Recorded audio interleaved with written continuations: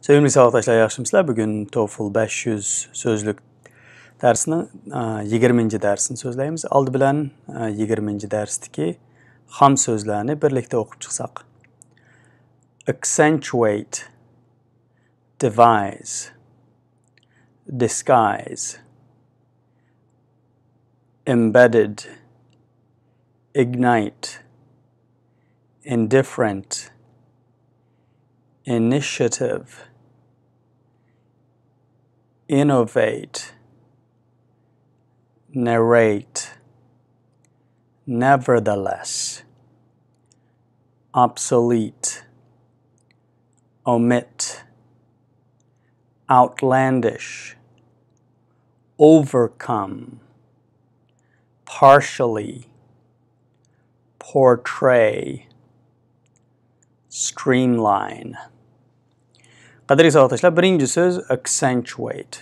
Accentuate degan söz pil söz türkümü kitabı. Aldı bilen bu accentuate'ni texim addi tushundirish uchun yana bir so'zni eslab o'tishga to'g'ri keldi. Yani accent.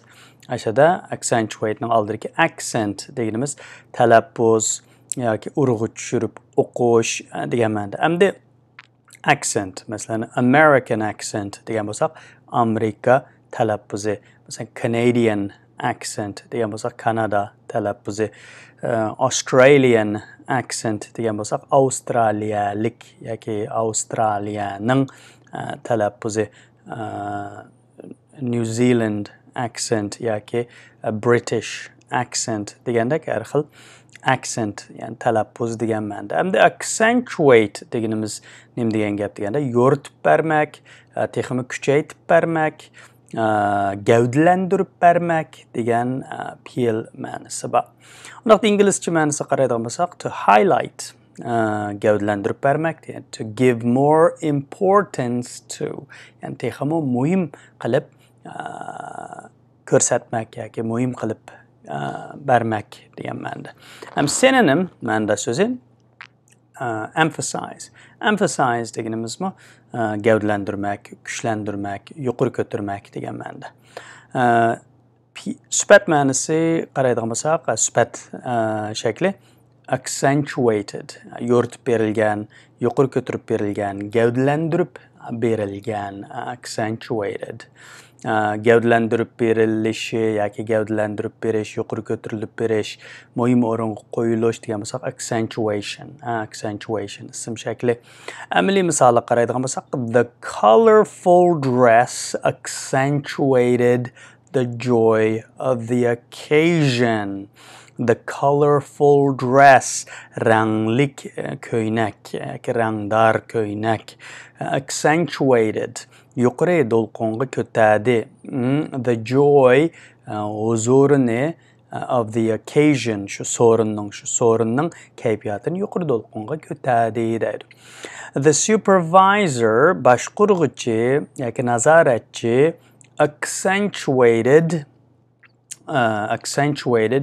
her preference, accentuated degan ma'noda ta'kidladi desak bo'ldi. Accentuated bu nazoratchi yoki boshqaruvchi ta'kidladi o'zining xohlaydiganligini, preference deganimiz prefer deganimiz xohlamak, preference degan xohlashi, o'zining xohlashini qana qildi, bakrak ta'kidladi. For hardworking employees during the performance appraisal. Yani terishib ishlaydigan xodimlarga bo'lgan o'zining bakrak xohlaydiganligini, yani terishib ishlaydigan xodimlarni bakrak xohlaydiganligini qana qildi, gavdalantirdi, nazoratchi deydi. Qaysi vaqtda? During degan vaqtida, jarayonida. The performance appraisal, yani xodimlarningki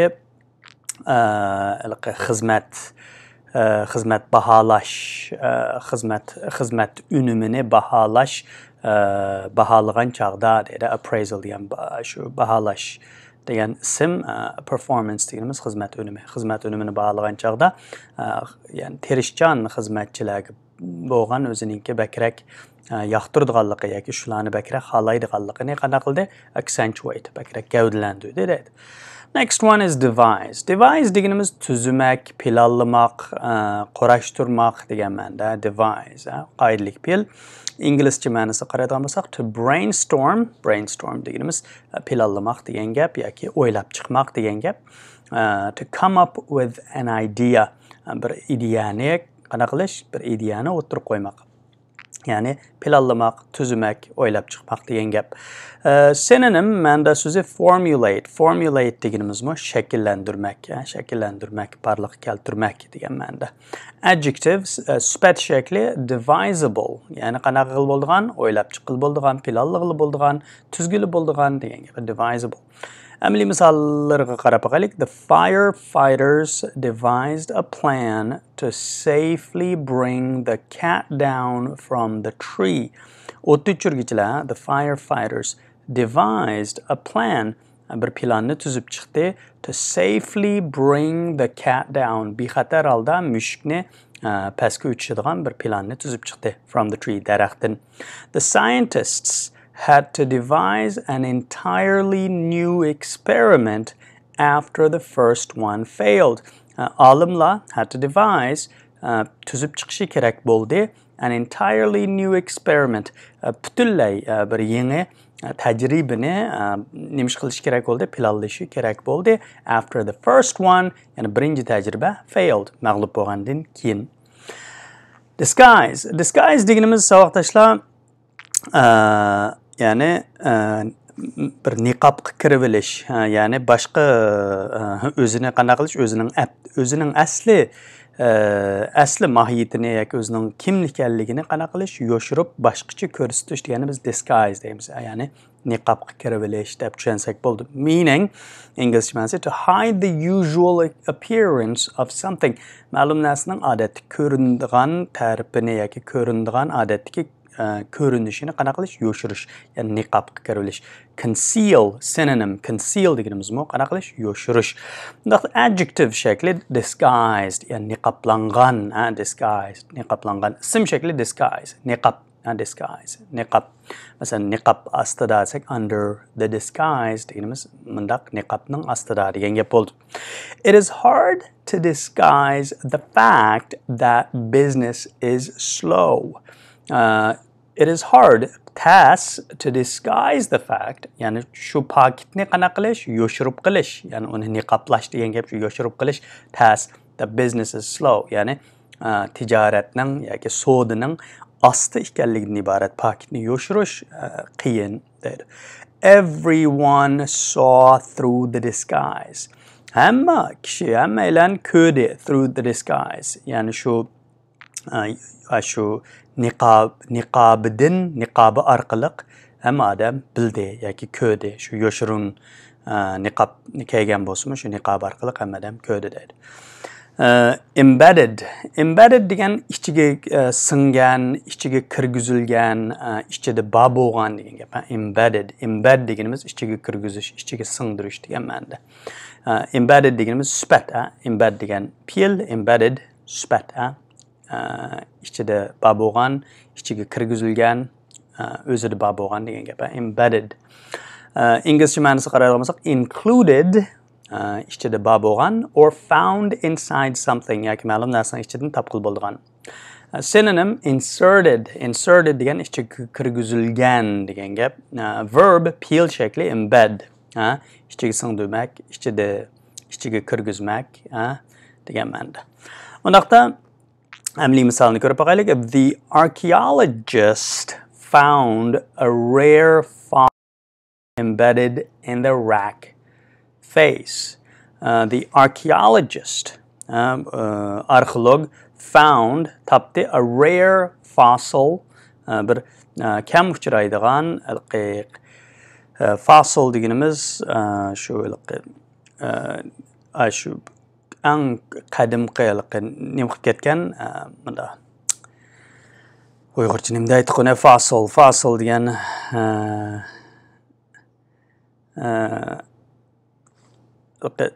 uzun zamonlardan buyon shu ko'milib fossil, ya'ni nimaga aylanib ketgan, shu yer ostidagi fossil nıq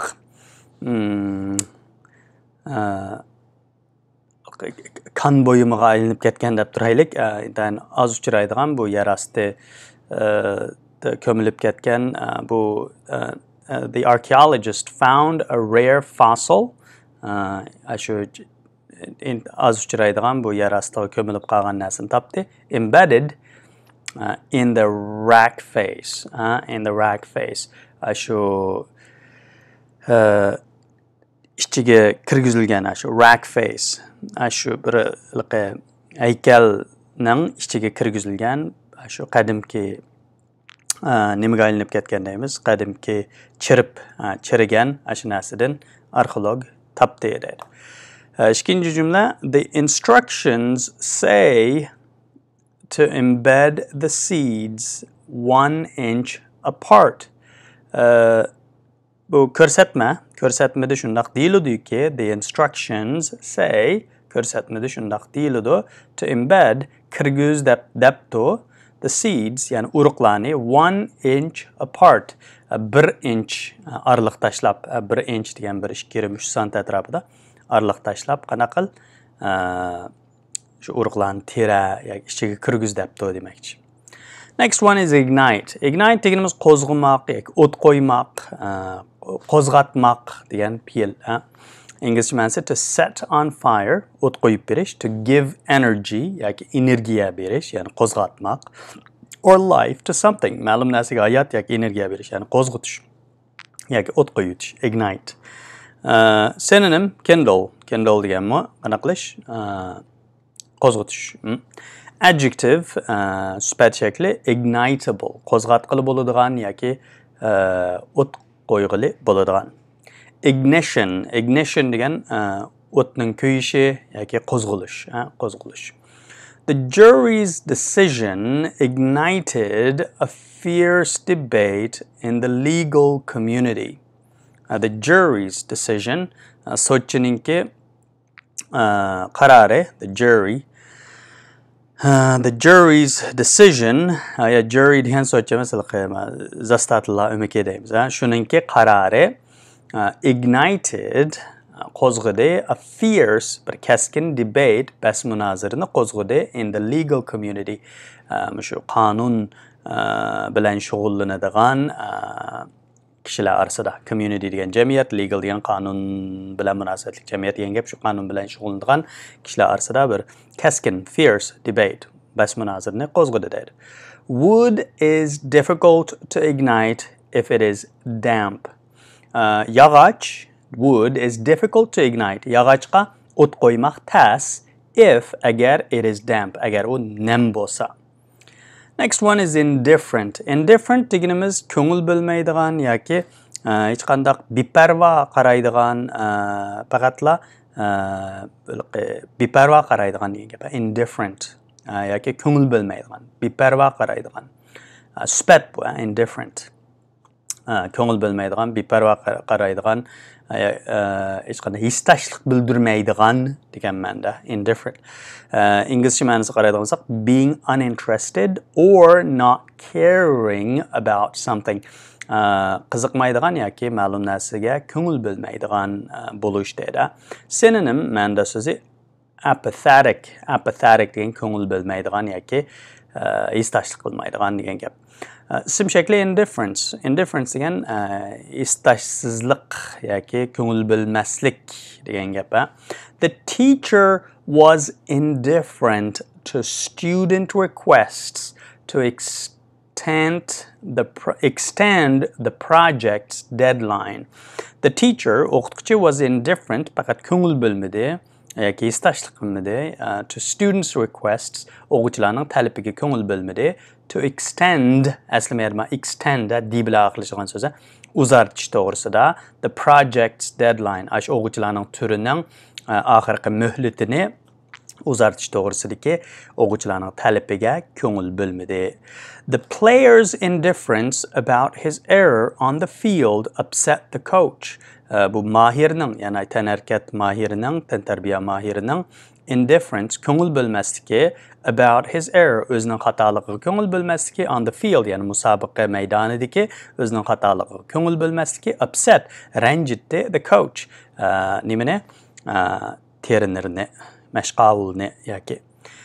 Initiate deganimiz başlamaq, başlatmaq, qozğatmaq, yenidən vücudqa keltirmək degan ma'noda initiate qoidalik fe'l. Inglizcha ma'nosi to begin, başlamaq, to establish, vücudqa keltirmək, barliqqa keltirmək, to take decisive action without help, hech qanday yordamsiz holda muhim bir harakatni elib berish, initiate. Synonym ma'noda so'zi launch. Launch deganimiz başlamaq. Adjective initiated, sübət şəkli başlanğan, yolğa qoyulğan, initiated.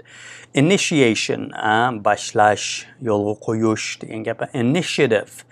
Initiative deganimiz bir ma'lum bir ishni başlatqan bo'lsa initiative deymiz. Mushu harakatni yoki ma'lum bir fəaliyyət bo'lsa, shuni masalan eng yangi barliqqa keltirgan bo'lsangiz, barliqqa keltirgan harakat yoki barliqqa keltirgan fəaliyyət degani biz initiative deymiz. Initiative. Bu initiativeni men o'tirib qo'ygan degan bo'lsangiz, bu yangidan barliqqa kelgan bu harakatni yoki bu fəaliyyətni men o'tirib qo'ygan degan gap bo'ladi. The newcomers initiated the long citizenship process. Bu yangi kelganlar initiated, başladı, the long citizenship process. Uzun sozulgan puqralıq buluş yoki puqra buluş jarayonini başladı dedi. Their work shows a lot of initiative. Ularninki xizmetidan chiqib turibdi yoki ularning xizmeti shundoq ko'rsatdiki dedi. Ularning xizmetidan chiqib turibdi, nurg'un yangi boshlagan harakatlarini ko'rsatib turdi ularning tirishchanligi yoki xizmati. Innovative deganimiz ijodchan degan gap. Chunki innovate degan fe'l shakli ijod qilish, barliqqa keltirish, yangidan shakllantirish degan ma'noda. Unda sifat bu so'z innovative, ijodchan, meaning something newly introduced, yangidan barliqqa keltirgan bir narsaning sifatini ko'rsatadi yoki creative yoki ijodchan. Creative degan bu barliqqa keltiradigan, ijodchan degan ma'noda. Synonym ma'noda so'zi creative, ijodchan. Ism shakli innovator deganimiz ijod qilguvchi, yangidan barliqqa keltirguvchi. Innovation, yangilikni barliqqa keltirish degan ism shakli innovation. This innovative project is worthy of support. Bu yangidan barliqqa kelgan bu tür is worthy, arziydigan of support, qo'llashga arziydi. There have been many innovations in the field of genetic engineering. There have been many innovations, nurg'un ijodiyatlar barliqqa keldi in the field of genetic engineering. Genetic engineering gen injenerligi yoki gen qorashtirish injenerligi yoki gen injenerligi sohasida nurg'un yangiliklar barliqqa keldi. Narrate deganimiz yondan ovoz berish yoki tasvirlab berish, o'qib berish, deklamatsiya qilib berish degani biz narrate deymiz. Odatda ba'zi kinolarda yondan ovoz beradigan ba'zi joylar bo'ladi. Intayin muhim artistlar shu yondan ovoz beradi. Chunki kishilarga shu ko'rgan vaqtga inkasininki intayin yaxshi bo'lishi uchun narrate, yondan ovoz berish. Meaning to tell a story yoki relate, bir hikoyani so'zlash yoki deb berish. Relate deganimiz so'zlab berish. Adjective specially narrative degan bayon degan gap. Narrative. Noun narrative bayon. Narration so'zlab bermak, deklamatsiya qilmak, o'qib bermak, yondan bayon qilmak degan gap. Narrator o'qib berguvchi, yondan bayon qilguvchi degan ma'noda. Undaqda amaliy misolga qarasak, the American actor Morgan Freeman narrated the documentary film. Amerika kino çolpini yoki aktyori, Amerikalik aktyor Morgan Freeman. Morgan Freeman degan ismni Google'ga kirgizib baksanglar, ko'rsizlar. Amerikaning intayin dangliq kino çolpini, qaritellik, men intayin yaxshi ko'radigan kino çolpallarining birisi. The American actor Morgan Freeman narrated the documentary film. Amerika artisti Morgan Freeman yandın ovoz bergan the documentary film, o hujjatlik kinoga. Her fabricated narrative generated a lot of excitement. Uninki yalg'ondan to'qib chiqqan, fabricate deganimiz o'rgangan, yalg'ondan to'qib chiqish, uning to'qib chiqqan hikoyasi narrative bayoni generated qo'zg'adi a lot of excitement, nurg'un hayajonni barliqqa keltirdi. Nevertheless deganimiz shundaqdimi degan ma'noda, shundaqdimi. Amaliy jumlasini qarab texmi tushunamiz. Nevertheless, shundaqdir, garchi shundaqdimi deymiz. Nevertheless. Meaning English ma'nosi in spite of that. Shuningga qaramay. Synonym nonetheless. Shuningga qaramay, shundaqdimi. Uyg'urcha shundaq deymiz. Masalan, amaliy misolni ko'rib baqaylik.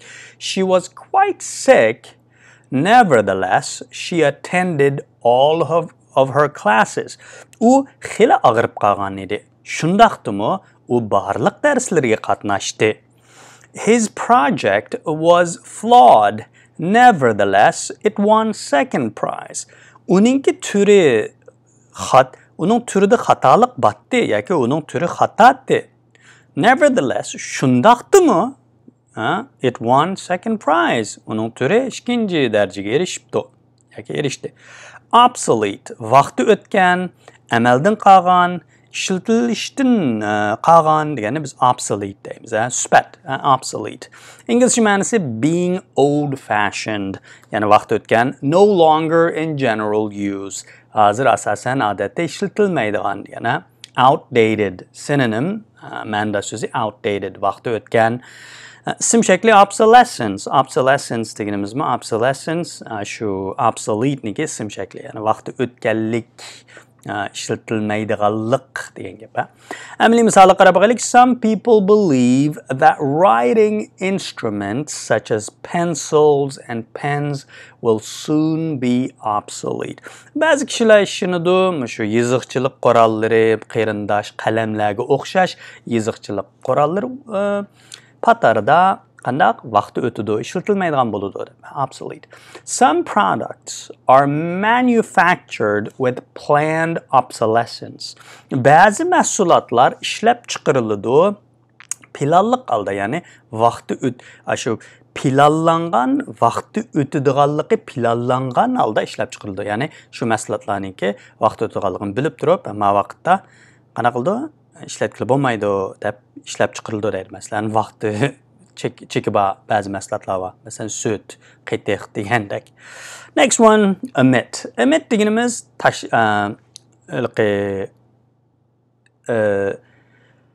tashlab etmak, qo'yib qo'ymoq, shu chiqarib etmak degan gap. Omit. Masalan, ba'zi xatlarni men omit qilib qolibdiman degan gap. Men chiqarib o'tib qolibdiman, kirgizmay qolibdiman degan gap. Inglizcha omit chiqarib o'tib qilish, tashlab o'tib qilish degan gap. Omit. Inglizcha ma'nosi to leave out, chiqarib o'tib qilish, not include, ichiga qo'shmay qilish. Synonym ma'noda so'zi neglect. Neglect deganimiz sal qarash degan gap. Adjective sifat ma'nosi omitted, tashlab o'tilgan, chiqarib o'tgan degan gap. Omission, ism shakli omission, chiqarib o'tish, omission. She inadvertently omitted some important data from the report. U bilib bilmagan holda inadvertently, qasddanlik emas demakchi, bilib bilmagan holda omitted chiqarib o'tib qolibdi some important data, ba'zi muhim sonliq ma'lumotlarni from the report, dokladdan. His paper had several notable omissions. Uningki bu maqolasida bir qancha diqqatni qo'zg'aydigan chiqarib o'tishlar yoki tashlab qo'yishlar bo'lgan, ba'zi uchurlarni demakchi. Outlandish. Outlandish deganimiz g'alita, ko'zga sig'maydigan deganni biz outlandish deymiz. outlandish. Süper. Strange, g'alati, unpleasant, ko'zga sig'maydigan, ya'ni odamni bearam qiladigan degan gap. Beyond accepted norms, ya'ni normal odamlar qabul qila oladigan normal chekdan eshib ketgani outlandish deymiz. Ba'zi g'alati kiyimlarni kiyib yursam yoki mush ekranga chiqsam sizlarmi meni qandaq outlandish ko'rib qilishinglar mumkin. Garchi u mening tanlashim bo'lgandimi. Masalan, quloqlarimga halqisib, bo'yalarimga zanjir esib degandek zanjir esib chiqsam, men qanday ko'rinaman? Outlandish ko'zanglar. Bu kim o? Bu Qosimjon. Bo'pti, muallimni qo'shib qo'yaylik. Muallim. Ajab outlandish, ya'ni ajab ko'zga sig'maydigan ko'rinadi. Ya deb qilishingiz mumkin. Unda synonym manda so'zi bizarre. Bizarre deganimizmi? Shunday ko'zga sig'maydigan g'alati degan gap. Outlandishly deganimiz ravish shakli, g'alati holda ko'zga sig'magan holda degan gap. His outlandish ideas, uning g'alati ideyalari demonstrated gavdalandirdi yoki ko'rsatib berdi his creativity, uning ijodkorligini. Rebellious youth, qarshi chiqib turadigan bu yosh bola, ya'ni rebellious deganimiz ota-onasi yoki odatda bir hamda cho'ng bo'lgan 15-16 yosh yoki uningdan sal ustiga chiqqan bolalar odatda 14 yoshdan keyin 25 yoshdan to'van bolalarning ko'pincha rebellious keldi. Intayin qandaq normal kontrollik ostida to'g'ri kelmaydi, ya'ni qarshi turib turadi-da. Shu qarshi turadigan yosh bolalar in many countries, nurg'un davlatlarda dress kiyinadi outlandishly. Ko'zga sig'maydigan holda, g'alati holda kiyinib oladi deydi. U to'g'ri gap ras. Overcome, to'g'ri gap deganim menmi shundaq kiyinatdim. Hamma hozir shundaq kiyinaman-ku deyman balkim. Overcome deganimiz ustidan g'olib kelish, g'olib kelish. Ma'lum narsani mag'lub qilib, shuning ustidan g'olib kelish biz overcome deymiz. Qoidalik bil, meaning to defeat, g'alaba qilish, fight with success, jang qilib g'alaba qilish, to take control of an individual, ma'lum bir shaxsning ustidan kontrollikqa erishish. G'olib kelish degan gap, g'olib kelish. Conquer deganimizmi? Ustidan g'alaba qilish degan gap. The young woman was overcome with emotion when she learned she had won a scholarship.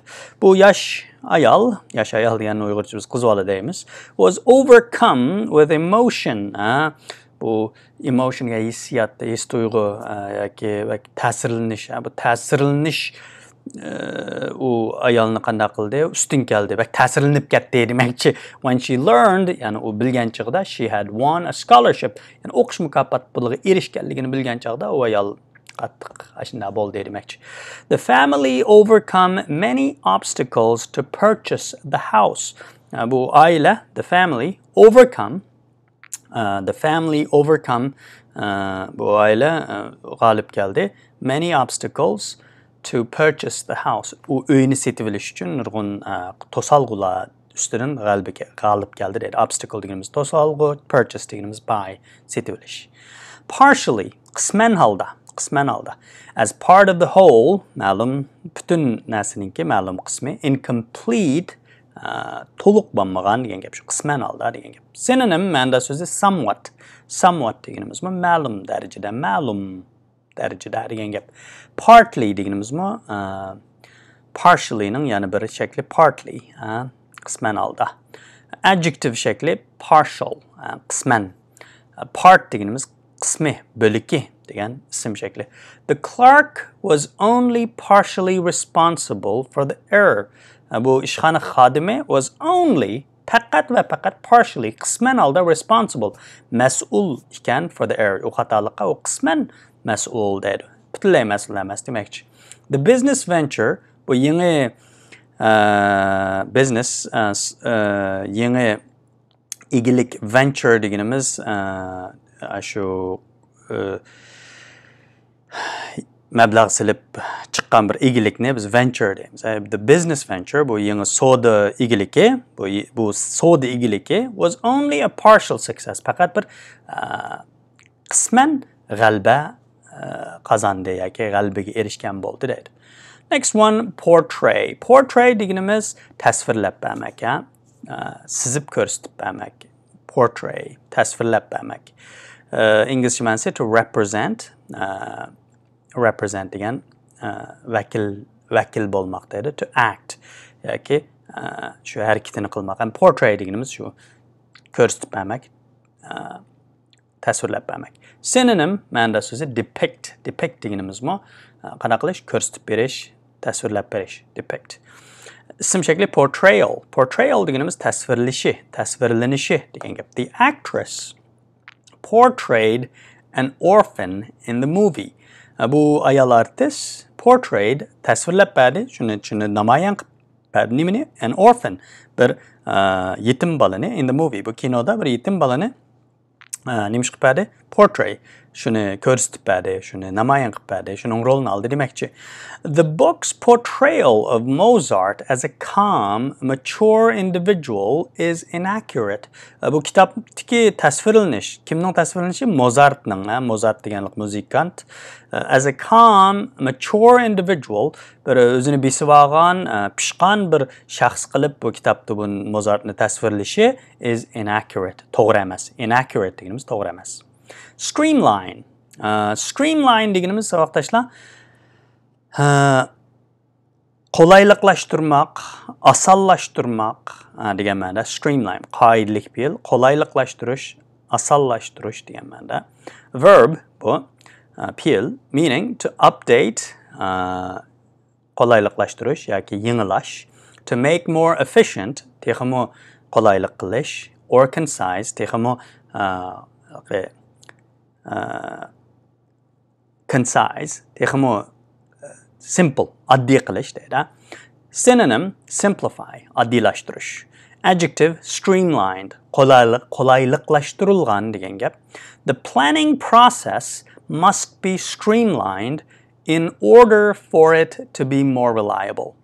Bu planlash jarayoni must be streamlined, qolayliqlashtirilishi kerak in order for it to be more reliable. Ya'ni texmo tayinishchanlikqa ega bo'lish uchun bu planlash jarayoni qanaqa qilish kerak? Streamlined. Must be streamlined. Qolayliqlashtirilishi, oddiylashtirilishi kerak demakchi. Internet stores have streamlined the process of finding, buying and selling merchandise.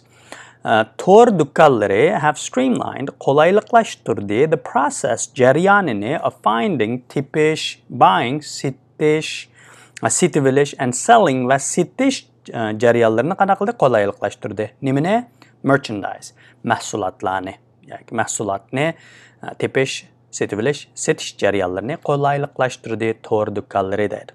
Sözlük savoqdoshlar, 20-darsdagi so'zlar mana bu yerda oxirlashdi. Oxirda biz birlikda so'zlarning talaffuzini birlikda o'qib, ma'nosini bir eslab chiqsak. Lesson 20. Accentuate, gavdalantirib bermak,